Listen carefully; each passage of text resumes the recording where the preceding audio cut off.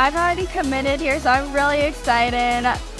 I'm thinking I'm gonna have a really good time. Really like all the people as well, and I like being able to bond with other houses at the party. And I also really like the pancakes. They were really good. I've liked meeting new friends and kind of being able to network and see the people that I might be staying with and interacting with if I do end up coming in.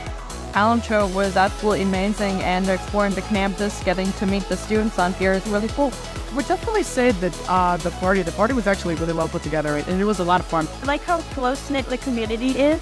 It's a smaller college, so I could see definitely getting a more personal experience with your education, which is nice.